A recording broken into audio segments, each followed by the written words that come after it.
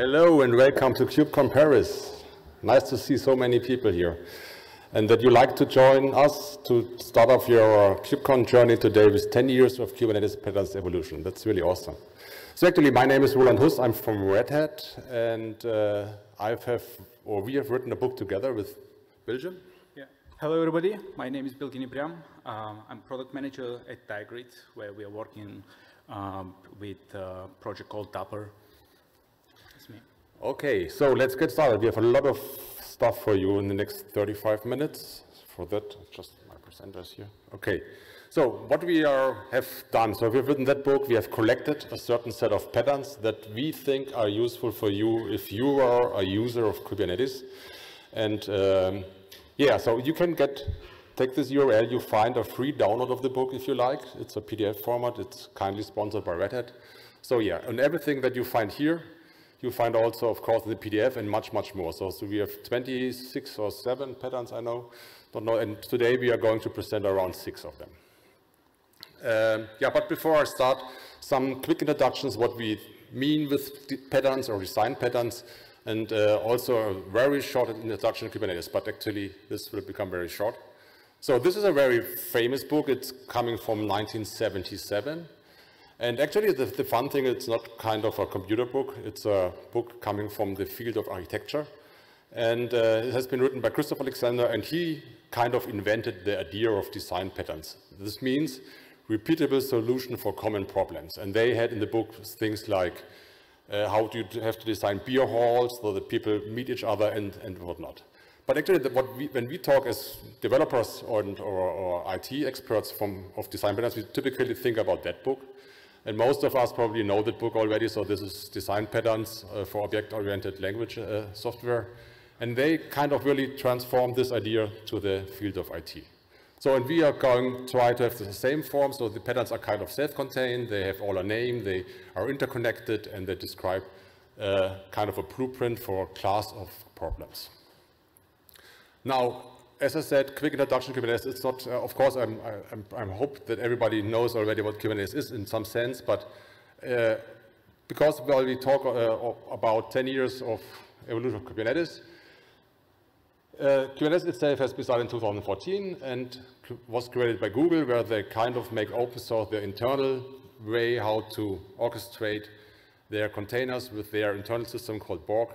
And Kubernetes provides everything what you need for this kind of orchestration, like scheduling, self-healing, and also automatic scaling horizontally, which means duplicating your applications, or also vertically, which means to increase the size of your memory or CPU, but also tons of other stuff that we see, and you probably know that already. I think the most important thing that you need to know about Kubernetes is also that it's a declarative resource-centric API, which means that you kind of declare your target state, and Kubernetes' task is to actually get the current state more closer to the target state. And here's a 10,000 feet overview how you interact with Kubernetes. So you have a CLI or any other UI, you have a kind of API server or the control plane, and this kind of talks with many nodes. These nodes are kind of the compute thing in your cluster, and the control plane is also responsible to distribute all this workload to the different nodes. And the central element in Kubernetes, you know that it's a pod.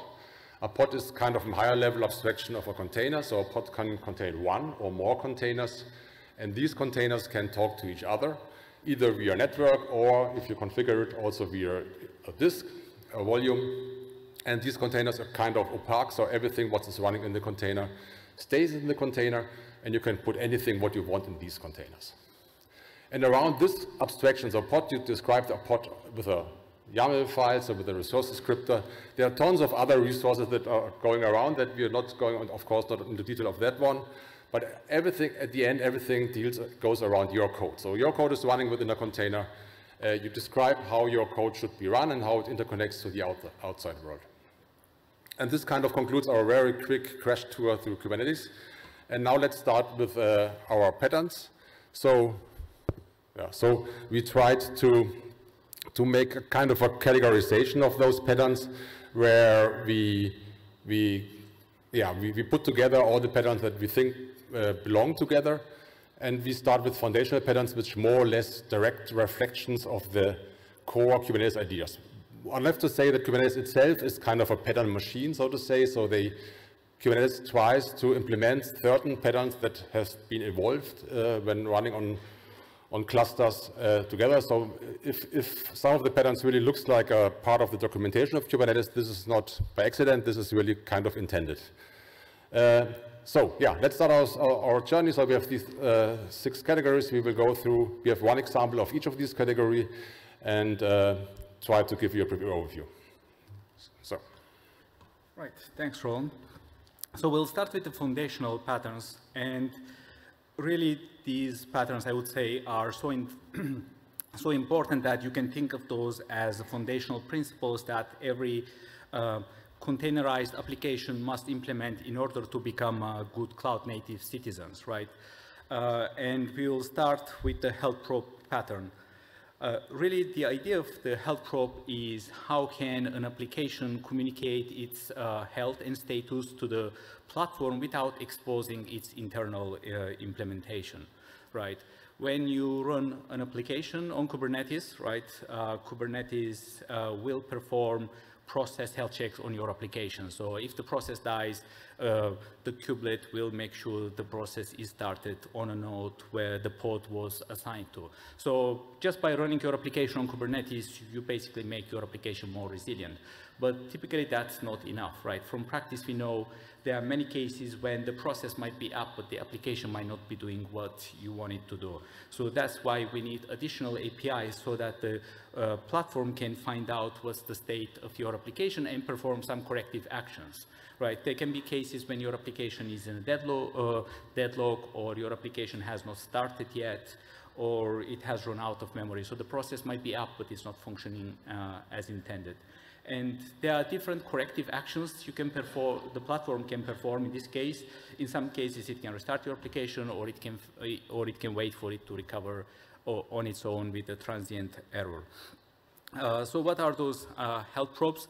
There are 3 of those. Liveness probe is basically supposed to detect when your application is in some kind of deadlock. The process is up, but it's not functioning. And the corrective action in this case is restarting your container. Now, this might not work in all kinds of scenarios. For example, if your application is just starting up, right, the process might be up, but the application is not ready.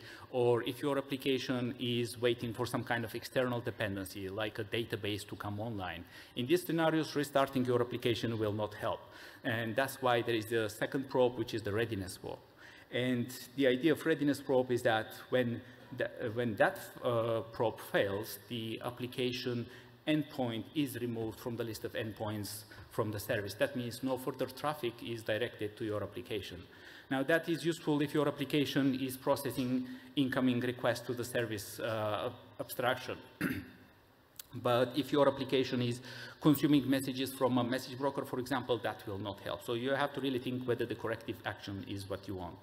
And in some cases, like when I used to work in the Java world, the application used to take a long time to start up, right?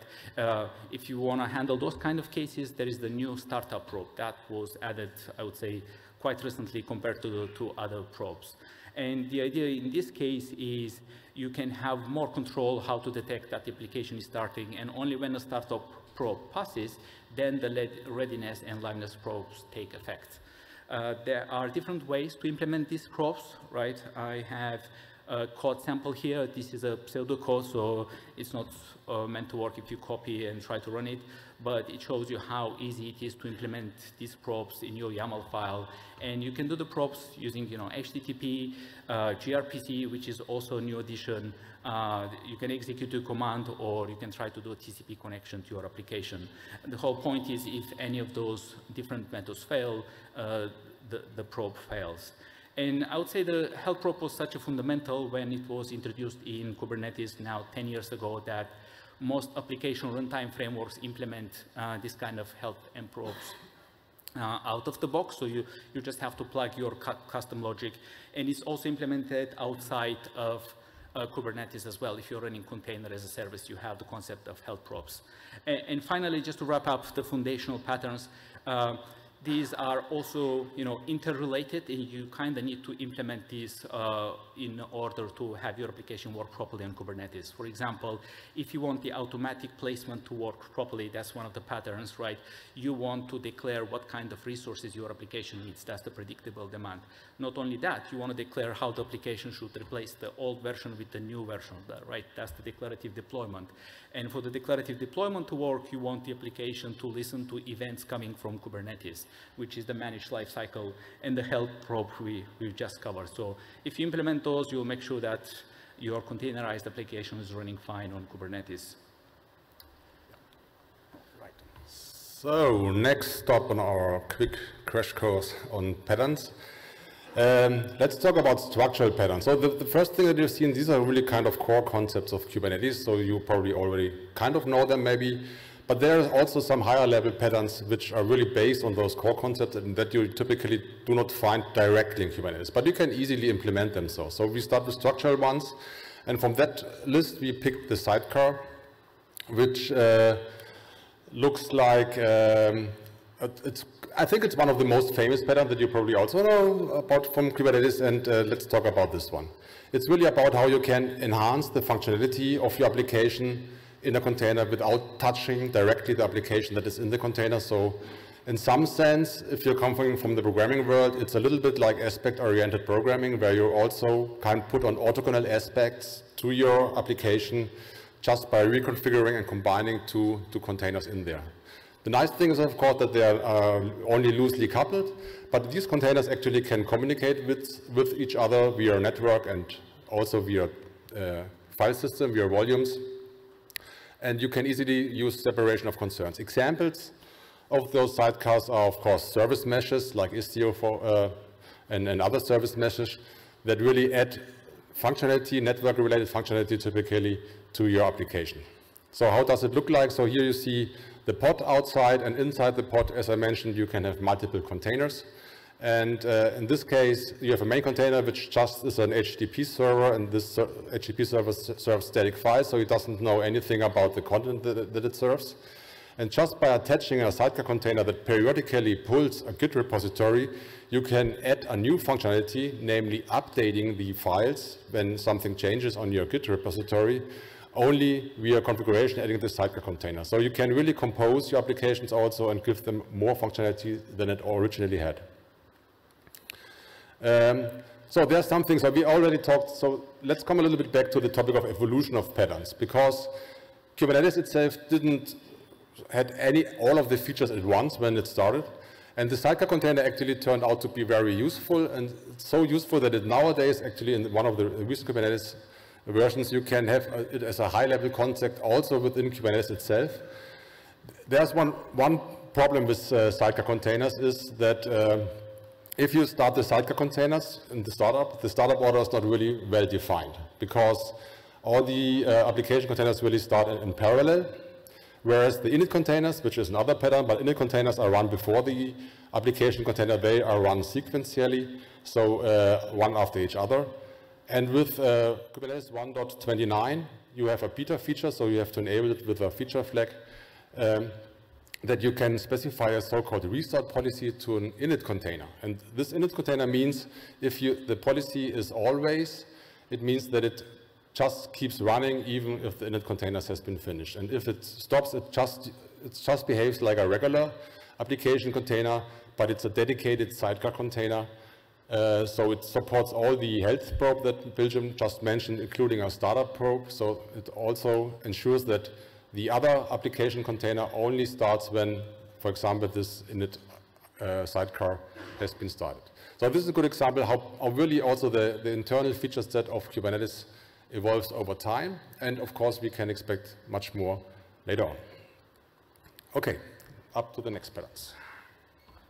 All right. So we've seen how foundational patterns help you create containers that are good cloud-native citizens. The structural patterns help you combine the containers in different formats within the pod, with init containers, with a sidecar, etc. And the idea of behavioral patterns is that they dictate how the pod communicates with the Kubernetes platform. Typically, that's around the life cycle, whether your application is running as a long-running process, whether it's running as a stateful application, stateless application, etc. And it's also about directing traffic to your application or metadata to your application, right? These are the behavioral patterns. What we'll look at is one of those, the singleton pattern. And really, in essence, the idea of singleton patterns is how can you make sure that there is a single instance or a single active component within the instances of a service, right? Kubernetes is really great in running multiple replicas of your stateless applications, right? It can scale them quite easily, it can scale them automatically, etc. But in some scenarios, you may want to have a control over how many instances you want to have of an application. For example, if you have an application that is polling a file system or it's polling a database, you want to have a control how many instances at the same time can poll that instance. Another example would be if you have a service that is doing regular calls to an endpoint. If you start multiple replicas, you will have a duplicate requests, right? You want to have a control over that. A third example would be if you want to control if you want to have a sequential processing consuming messages from a message queue, right? In that case, you want to have a single consumer that is single-threaded. That's the only way to guarantee ordering of messages. And the easiest way to do that would be just to tell, Kubernetes, give me a deployment, give me a replica set with one replica, and you have a singleton, right? That's not quite right. So typically, singletons prefer consistency over availability. So they prefer to have a single replica or single instance than being all the time available. And a replica set doesn't favor that. With a replica set, there are cases where you may have more than one instance. So a replica set will favor availability. And if you have a node that's disconnected, for example, Kubernetes will try to start another pod on a healthy node if there is a capacity. And you may have scenarios where there are multiple pods running, even if that's not what you want. In this kind of scenarios, you can use a stateful set, right, which favors consistency over availability. And if a node is disconnected, or if you have some other scenarios when you're moving a pod between the nodes, etc., you will never have more than the desired number of instances. You may have less, but not more. Right? So this is an example how you can have a singleton without the application being aware, right? It's handled at the Kubernetes level, but that may not work always. For example, what about if somebody from the operations team decide at some point in the application lifecycle to scale or add an autoscaler and break the constraints that your application wants? In that case, you want to do locking within your application, right? Here I have on the diagram an application with two replicas. It doesn't matter whether it's stateful set or replica set. You have containers, you have some kind of business logic, and you want only one of those to be active.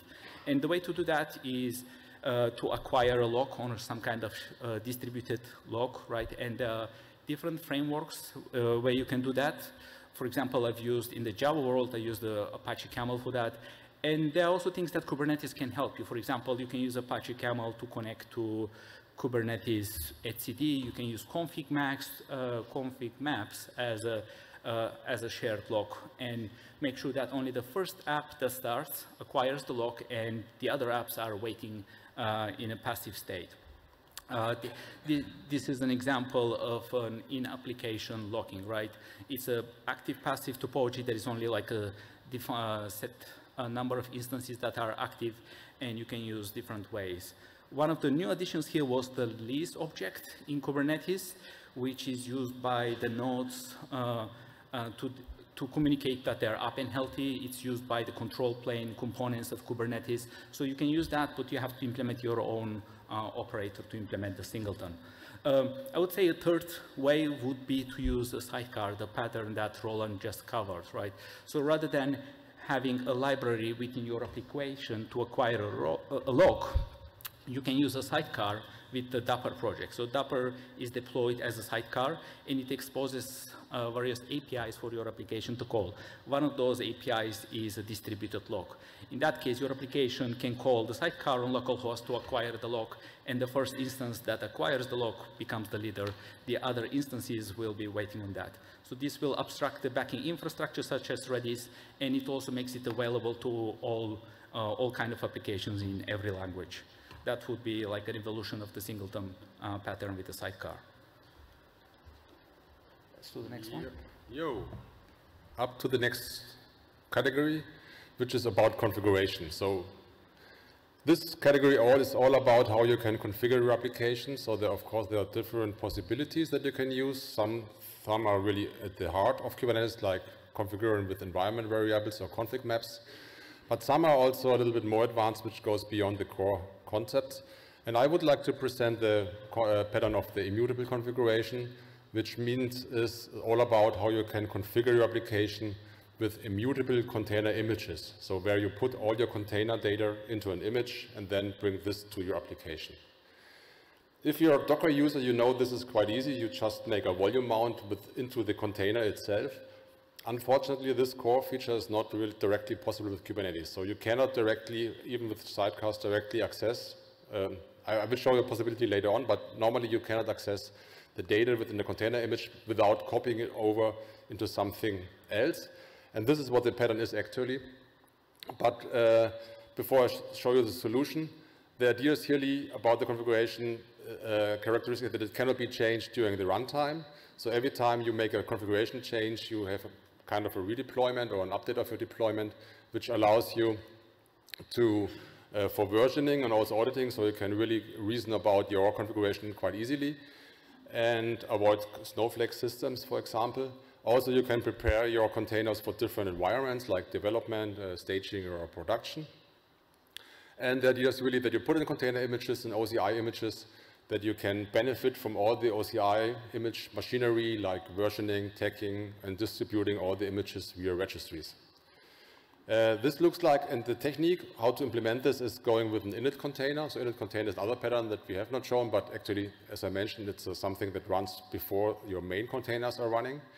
And this init container would just pick up some data out of its own container image and copy it over into a so-called empty dir volume, which is just an empty directory that you can configure in Kubernetes. And then when the init container finishes, the application container starts and just picks up the data from this empty dir volume. So it goes over this shared directory. However, it involves copying over of certain data, which usually is not a big issue. But if the configuration data is very large, then this can become an issue. And so configuration data, of course, if you think about YAML files, configuration data is probably very feasible. But if you think, for example, about large language models and you want to run really big things like multi-gigabytes of size data, then this becomes an issue. And for that, luckily, there's another, maybe not so well-known possibility that you can use. Actually, and this goes over this little innocent share process namespace field equals to true. This allows you, if you put this into the pod spec, this allows you that your containers can share the process space each other, so they are not fully isolated anymore. So if you make a PS in the container, you see all the other containers as well. And the trick is that you also can access the root file system of each other container via the proc file system. So actually you see that you can go over proc, then the PID of the target container's main process, and then /root, and you can access directly the data without copying it over into an empty dir volume previously. And it's used actually directly, for example, in the model cast feature of Kserve. So Kserve is an add-on on Kubernetes for inference services of machine learning models, including large language models. And of course, this allows you to save this copy step and makes startups much quicker, for example. So this is the idea. And if you want to know more about that, just check out Modelcast for Kserve. There's a detailed description how this really works. Okay, now up to the next patterns. Yep. Next one is one from the security category. Now, security is really a broad topic, right? It touches all the full software lifecycle from development to build to deployment, right? It also touches the full application stack, starting with securing the cloud, your Kubernetes cluster, the containers, the application code, etc. But in our patterns book, we look into a very specific angle. So we look at the interaction of the application, of the pod, with the Kubernetes resources at runtime. So the four patterns here are really when you run a pod on the node, one of the things it always does is it interacts with that node. How can you constrain that interaction with the process containment pattern? The other thing a pod will most likely need is it will need a secure configuration, so secrets, passwords to databases, etc. That's how it gets some configurations in a secure manner to the pod. That's the secure configuration pattern. The other thing a pod may do is it may interact with other pods, right? It can do network calls, it may receive network calls, so how do you secure that interaction? And the final one is, in some cases, the application pod also needs to interact with the Kubernetes API server, so you also have to secure that. So this I think, is a really good way to look into application security on Kubernetes. What we'll look at here is just one of those patterns, is the process containment pattern, and really the idea is how can we protect the node, the Kubernetes cluster, from your deployed code. Actually, that's when it's exploited, right? And there are many ways to secure an application. You can do static code analysis, you can do dynamic scanning, you can do image scanning, etc. But whatever you do, there is no guarantee that your application is risk-free. So one of the common exploits on Kubernetes is to the application workload. And really this pattern says that you can use the container and pod abstraction to constrain what an application, what can a process do on Kubernetes. And there are three concrete things. I'll give an example of what you can do to do that. The first thing is you can make sure that your containers are not running as a root user. For example, if you are using Docker images that don't have the user specified, they will run with the user ID 0, which means they'll become a root user, so that container, that process gets root access to the node. One thing you can do is you can specify a user ID on the node. For example, in this case, at runtime, I am overriding the user ID 2000. That may work in some cases, but some containers still rely on a specific user ID in order to work, so this can break at runtime your container. A safer way and a less intrusive way is just enforced with run as non-root parameter, that the container is not running as a root. That would be a less intrusive way. Now, once you secure the user, I would say the next thing is to lock down the capabilities that user has.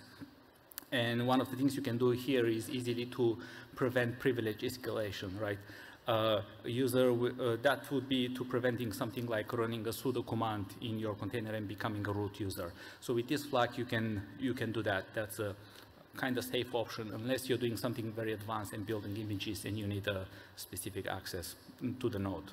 And the other thing you can do is, these users that the user that your container process is running as, by default, it has a set of capabilities that usually are quite open and wide. You might be surprised how many capabilities are added by your runtime. So one thing you can do there is you can clean up those capabilities and only add the ones your application need. In this case, I have a container image, an HTTP server, and in order for it to start on port 80, I'm giving it access with the NetBind service so that it can start below 1024 port number. It's not easy quite to find, quite easy to find out what are those capabilities. You may have to run your app and check the logs with some specialized security tooling.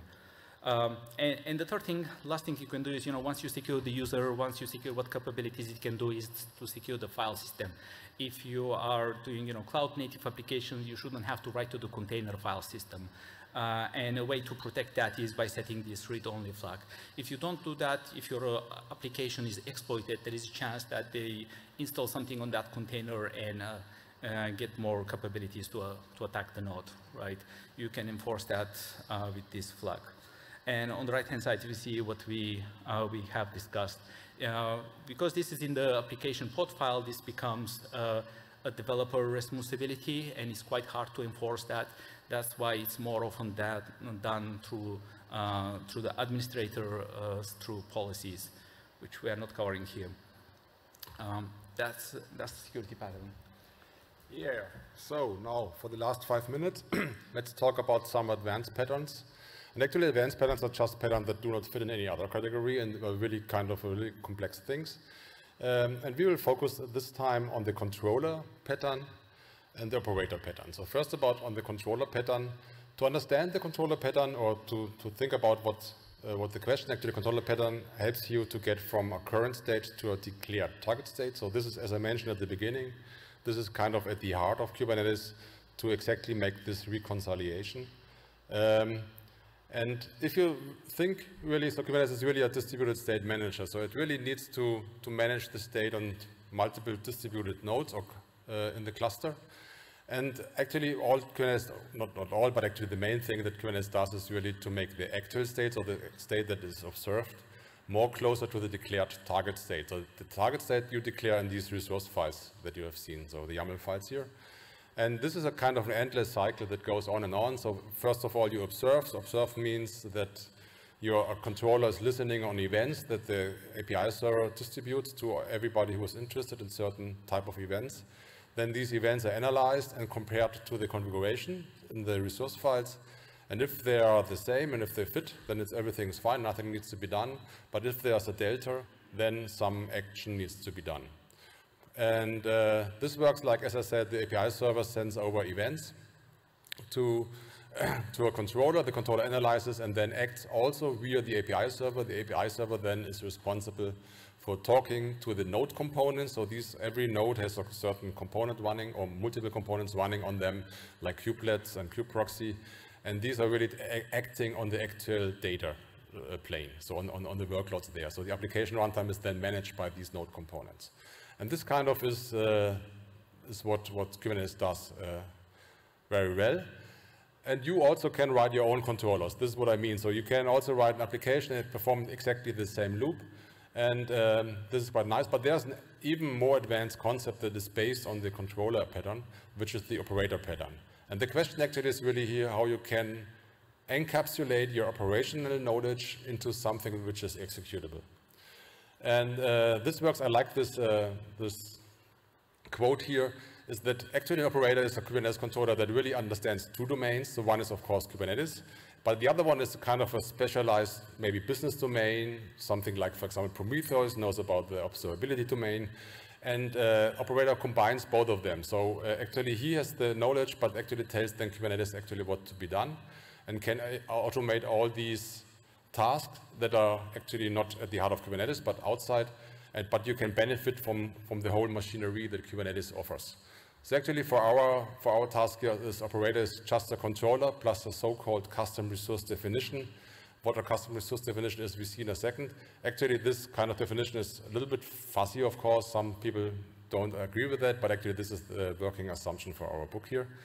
And a custom resource definition actually is actually encapsulates or offers the configuration of your specific domain. So actually if you're a Java developer, for example, you can think about a custom resource definition as a Java class. So it's a type definition which specifies the schema of the resource that you can apply, and you install the custom resource definition cluster-wide on your cluster, so there's a single instance of the custom resource definition for a certain type. In this case, example, it's the config watcher, and the target of this, or the goal of this config watcher is to watch configuration and restart pods if the configuration changes. So this is a very simple example operator. You find the full example in the book there. But the idea is that you define the type, and then you can create an instance of the type by just creating a resource that looks like any other Kubernetes resource, but has a different kind. So the type is here the kind, and this type has been introduced by the custom resource definition here. And then you can specify, here you see there are very specific keys like config map and pod selector. And this schema of the spec here is what you have defined in your custom resource definition as the schema. Okay, you can of course try to categorize all the operator and the components and what it's good for. Actually, I have here a simple graph. I don't want to go into detail here much, but actually there's a rough classification that you have. You can classify installation CRDs and application CRDs. One is those which are installing full application sets, so where at the global configuration of your application, like for example, if you want to install Prometheus in your cluster, there's a Prometheus CRD, and then you create an instance, and then a controller watches whether somebody creates such an instance, and if so, then it just installs Prometheus in your cluster. And the other one is more like for configuring these installations, which are called application CRDs. Like in the Prometheus example, it's a service monitor CRD that configures which metrics to monitor for Prometheus. If you look for operators, there's also the concept of an operator hub. So there's like a catalog where you can find configured and or published operators that you directly can use via installation. So this is kind of an alternative to Helm charts, for example. You can use this directly with operators. And yeah, so this is kind of, okay, now we come to an end. You see, of course, sorry, this was very quick. I apologize for that. But you find all the details in the book itself, if you like. And there will be 2 book signing sessions today. So one is in 1 hour, approximately, at the O'Reilly booth. And the other one is at the Red Hat booth. And you get your free book for that, signed by us, if you like. And as I said, if you want more to know, you go to the site and download the PDF. That's it. By the way, we are hanging around, so Bilgin will be at the Diagrid booth mostly, and I'm also available in the Knative kiosk if you like to, and also in the Reddit booth. So grab us and ask questions. Thank you very much.